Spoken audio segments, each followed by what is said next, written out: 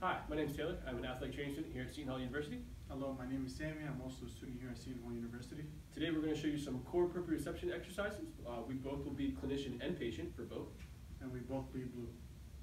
So for our first exercise, we're going to do a closed kinetic chain exercise. We're going to do a dead bug. So what we're going to have Sami do is we're going to have him bring his legs up, and he's going to kind of have his perfect. Then his arms are going to be extended as well. And just for this one to kind of progress, show you a quick progression, we're going to put the stability ball in between. He's going to kind of hold the stability ball there. Perfect. And what he's going to do is he's going to extend his opposite arm and opposite leg. So let's start with the right arm first. So he's going to go right arm, left leg. Straight out, completely straight out. Good. Then he's going to come back, hold the ball again, and then he's going to do the opposite side. Good. Just extend this arm down. Perfect. And back up. Good. We'll have him relax.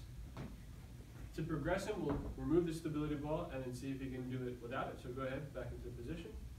Good. So I'll hold these two, go extend out. Good. Come back.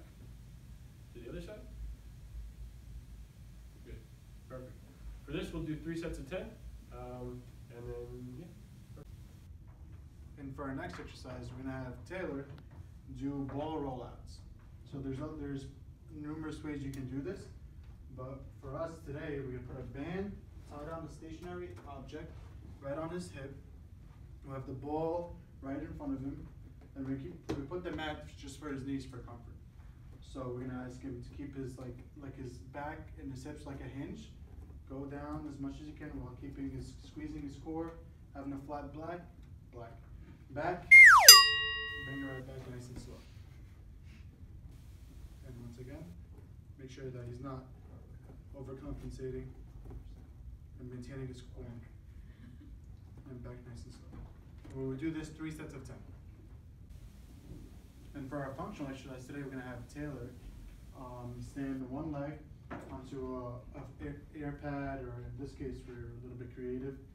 We're going to ask him to, first I'd put him next to something, like I'd be behind him maybe, just in case he doesn't lose his balance, and make sure you can maintain it. So then you're going to squeeze your belly button down into your spine. You want to activate your core.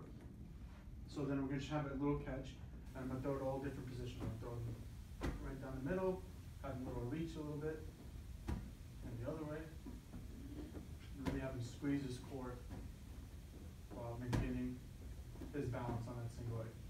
And this is, we will do this 3 sets of 10, and this is your functional exercise. For our last exercise, we're going to do an isometric exercise.